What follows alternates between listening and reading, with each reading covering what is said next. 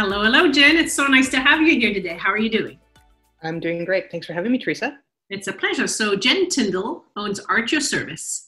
And I thought it would be interesting for people to learn a little bit more about her business. She's been working with BACD, but beyond that, it's a really cool service. And I know that because of COVID, she's had to change up a whole bunch of things. So I thought it would be interesting to share a little bit about your business and also what you've been able to do with it. So why don't you start by telling us about your business and how you got into it even? Yeah. Well, okay. Well, I'll start with BACD, as everything does. So when I first moved to Durham, well, a lot of things, you were very helpful. So when I first moved to Durham back 3 or 4 years ago, I was trying to figure out what I wanted to do. And I knew I wanted to work with seniors. And my background is in arts administration from Harbourfront Centre. So thinking of those two things and that there was a lot of retirement homes here in Durham, I thought, well, maybe I could figure out some way to work with seniors. And because art was my focus, I had these grandiose ideas that I could bring in artists and musicians and theater people and writers and all these people into retirement homes in order to give it a kind of enhancement, a boost of arts, for example. Because a lot of the homes that I went around to had, they weren't bad activity calendars, but they could use some enhancements. And there was a lot of bingo. And a lot of things that I thought people don't need to be doing as lifestyle. They can do as entertainment. Yeah. I think, arts are so important, especially in all points of life. But there's so many studies that show that in your later points of life, creativity is so important and it's so great for your brain and how you use it going forward.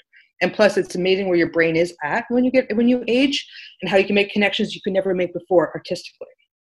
So anyway, I had these grandiose ideas and I signed up for your accelerator program. And you guys made me do market research. Look at that. That's a boatload of fun, eh? Yeah, that's sort of, put a pin in everything.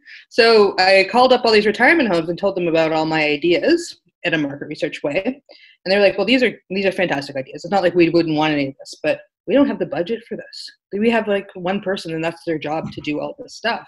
Okay. And maybe we could bring you in once every 2 months or something, but you're going to burn yourself out trying to do this. Right. So I was like, well, thanks a lot. So then I was thinking, well, what am I going to do next? And then through my market research, I was talking to one head of a retirement home here in Oshawa, and she said to me, what you should do is put those ideas in a box and sell them in a box. I was like, I'm not going to do that. I'm not going to sell them in a box. And then did some more market research and realized maybe I should put some stuff in a box. So I started doing that, and I did my first program 2 years ago called Cultivating Gratitude. And inside were 6 activities that you could use and 10 conversation starters. And you use those for your seniors in order to inspire them to start thinking more positively and to help them naturally feel more happier and content in their lives. Because the great thing about gratitude is that it has all these neuroscience benefits. And so just by thinking about something you feel grateful for makes you feel better. And I thought, well, seniors could help that. And then that's what I took off with. And I came out 2 years ago, and I've been selling those through trade shows and hand in hand and going into retirement homes, that sort of thing. And that's what I was doing. And I just had a big order coming up, and then COVID hit. Oh, yeah. So, and then plus I had other programs kind of come out, and I had a whole idea what I was going to do. Yeah. And then so suddenly that was put to a halt. Yeah. So I started thinking about other things I could do. Now, another BACD client, Wendy, who's also a good friend of mine and a past Harbourfronter, Wendy Vincent, and she's of Wendy Vincent Communications. Her and I did a seniors event at the Robert McLaughlin Gallery last October, and it was a live event, and we had seniors come, we had dancers, we had a curated art talk, and we had all these things, and it was a big event for seniors, and we thought this would be great to do all around Toronto. And we had one set up for Union Station in June even. So we had all these live events thinking, well, this is going to be great. So that would be kind of a compliment to my business as it was going on.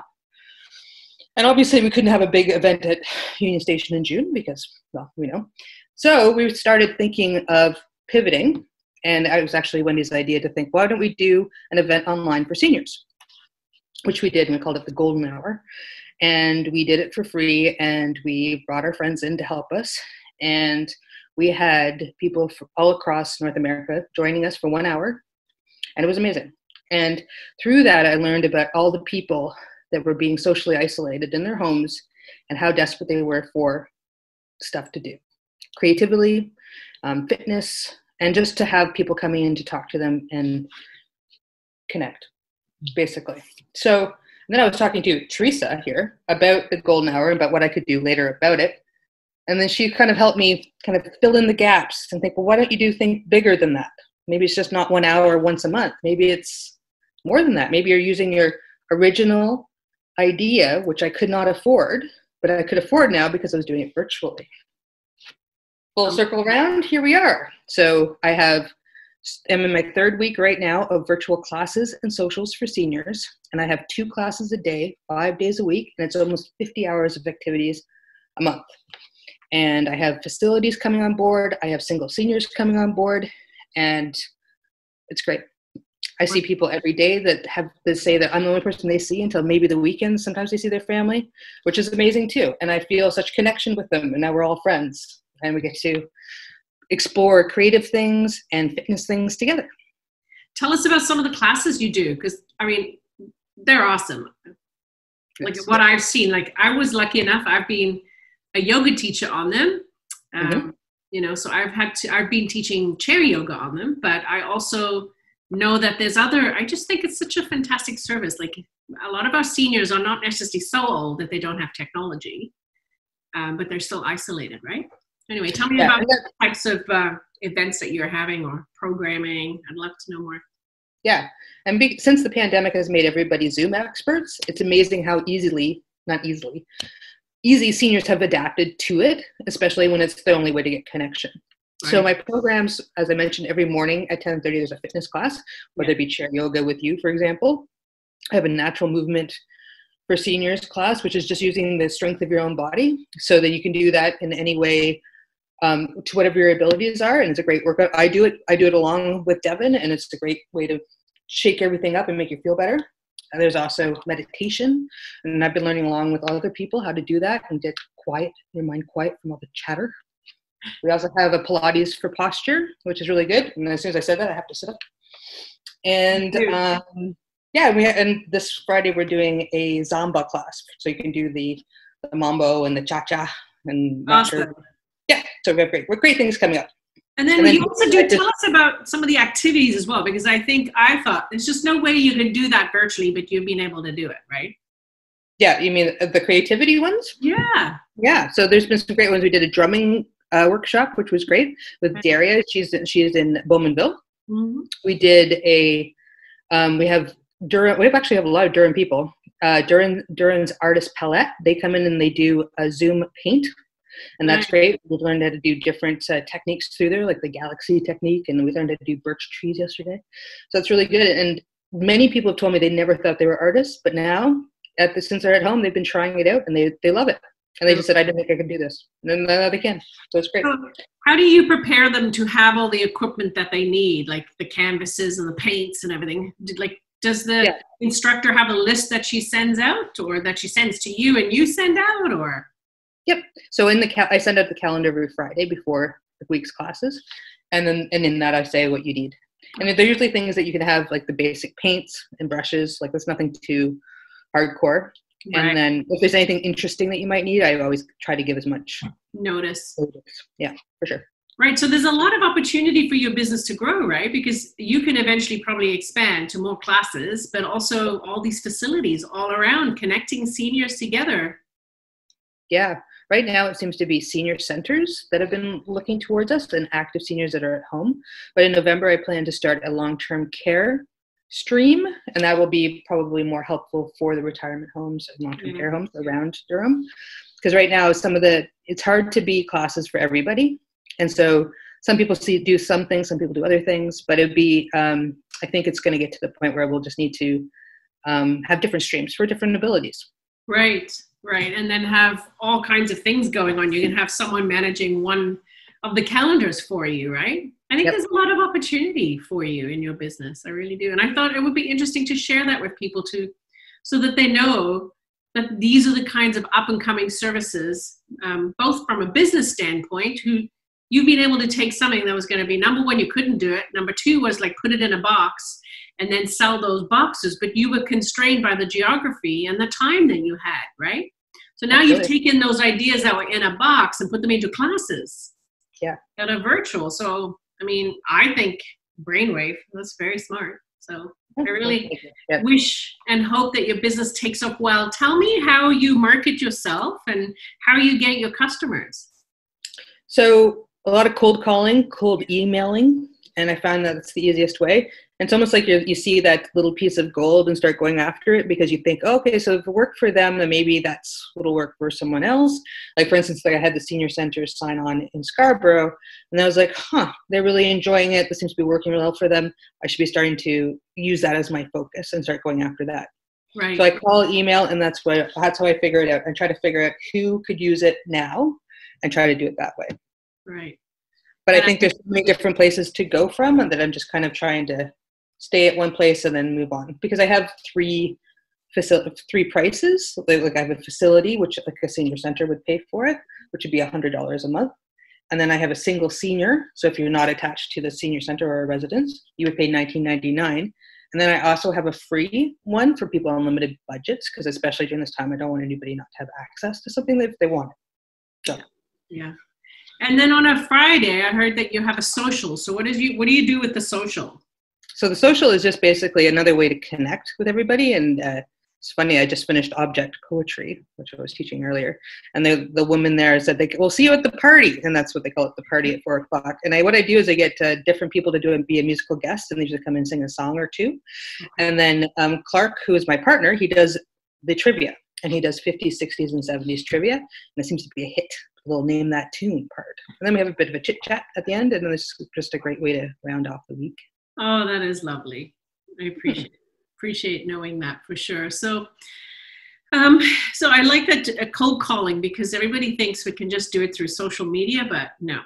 You really have to pick up the phone. If you know who your customers are, pick up the phone or send an email, particularly now. Most people are behind their emails and on top of them. And I think they're able to answer pretty soon, right? Mm-hmm. For sure. Yeah, it's interesting. I find almost the social media is like your backup. Yeah. So like, you'll talk to them, whatever, and then they'll look you up, and then they'll see that you're legitimate, and then you'll see that, oh, she's got a Facebook, she's got a web page, she's got these things, she's not some weirdo just emailing me out of anywhere. But first you have to tell them what you are and why you can help them. And basically, because it is so fine-tuned in my head now that I'm not shy about doing it. In the beginning I was, because I wasn't sure how much they needed my product, but now I know they do need it, and I'm trying to convince them that they do need it. And so honestly, each sale will be easier and easier because you know it's working, and it's working for seniors, right? Have you had any seniors give you any testimonials that you can use, or centers give you testimonials? Because I think that will help too, right? To build your business case. Exactly. Yeah, I have, and it's awesome. So now I have some testimonials, both from the coordinators of a senior center that's using my service, and then also single seniors that are saying they've been enjoying the art classes, or they're enjoying the fitness classes. And a lot of people used to go to their senior centers for one or the other. Now they're doing both. So maybe they only went for art classes, but now they're doing fitness. And maybe they only went fitness before, now they're doing art. So it's really expanding everybody's horizons, which is always nice to see. And I think you're doing dance lessons would be one, like charades, all things that people like to do, maybe even card games, right? Playing card games with each other. I've been thinking about expansion kind of ideas, and that would be like, and have like smaller groups, which would also help with connections and do things like that sort of thing. On Zoom, you can use breakout rooms, right? So you can put people in the rooms, have them play a game and say, okay, you're here for half an hour, play a game, and then come back. And then you can put the other two together. Yeah. Yes. The whole yeah, for sure. Oh, the sky's the limit. So what do you love about being in your own business? Lots of things. I like making my own decisions. I find it infinitely interesting how things change every day. Where something you would have had no idea was going to happen, and all of a sudden it did, and you're just like, wow, I didn't see that was going to happen. And like and as I was talking before, you find a little bit of gold, and you start kind of thinking that way, and then something else opens up that you had no idea that you were going to turn out that way. I mean, I thought I was going to be selling boxes, and now boxes I'm still selling, but that's not my main focus right now. And are you going to keep to those boxes? Like, are you going to keep that? Like, that could be a gift for somebody, right? Yep. But it doesn't need to be your focus. Yeah, but I think there'll be, I could have like a store side bar going along with it, but this will be my main focus. Because, I mean, my first senior center just came on and said, they just sent me an email today saying that they wanted to continue because they were only doing a 1-month trial. And they said, we want to continue even after COVID. So even when we're completely open, we want to still do it because our seniors are enjoying it so much. Right. So that's great. Yep. I think it's a fantastic way of offering programming that doesn't cost a center a lot of money. Let's face it. No. You know, to bring an entertainer in is probably quite a few $100s, and here they're getting all of that and more in one fee, right? So very cool. Another question I have for you: what's your big vision for your business? Yeah, I think I see things as an expansion, like I said, like into clubs and having a long-term care stream, stuff like that. And then, scaling as much as I can. I don't know how big it can get without it being top heavy, because right now I'm really enjoying the intimacy of knowing people when they show up. But that would be something that maybe we do make smaller classes for different things. Like maybe that's what you do, like with a community center, you would do that too. You just keep something at 30 classes and then offer it at a different time if it was popular. Or it's just, I think it was one of those things is just, it'll be a good problem to have when I get there. I can see you doing things like, say your movement teacher, they will come on and actually do it and manage it themselves without you having to be there. And that way you can be in, 50 different places for the same time. True. Yeah. So that's always an option for sure. But you just need different Zoom memberships at that point, I think. Yeah, exactly. There'll be a whole bunch of different kinds of things going on. Yeah. Well, Jen, I really appreciated talking to you. I love what your business is doing, and I really see there are a lot of opportunity. It's a new way of doing business. So, hats off to you for that. And I'm so glad that we had a chance to chat and share that with everybody. So thanks again. Well, thank you, Teresa. And thanks to you and BACD for helping me get to where I want to be. You guys were a great support and are. It's a pleasure. Thank you.